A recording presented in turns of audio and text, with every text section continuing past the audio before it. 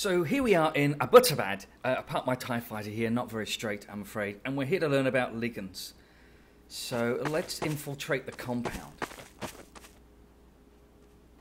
Well, first of all, there's a water molecule, and that has two lone pairs, so that's a bit of a clue as to what a ligand is. Moving on around, following these ligands, there's the chloride ion, and that has 1, 2, 3, 4 lone pairs. So again, it seems that ligands have lone pairs. Round the corner here to the cyanide ion, 2 lone pairs. So that's the first part of the definition, that all ligands must have a lone pair that can be donated. Inside the Abbott-Land compound, where's Mr. Bin Laden? Oh, there's the ammonia molecule with another lone pair.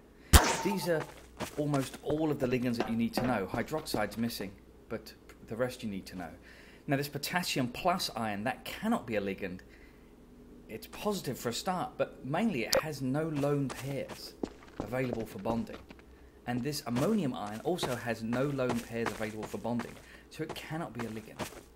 So what must a ligand bond to? Well, let's move to the third floor. Oh my god, there he is.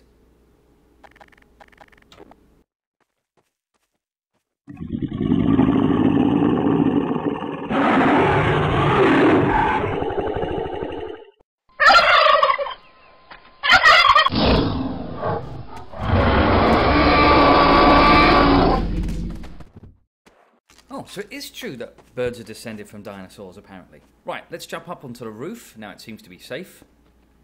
There's the ammonia molecule, and notice it has a lone pair of electrons that I've coloured in kind of dark orange.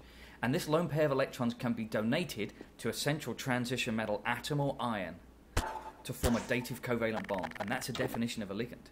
Now you should draw an arrow, which I've represented by the rocket, to show that both electrons from the ligand are going to dative covalently bond with the central ion or atom.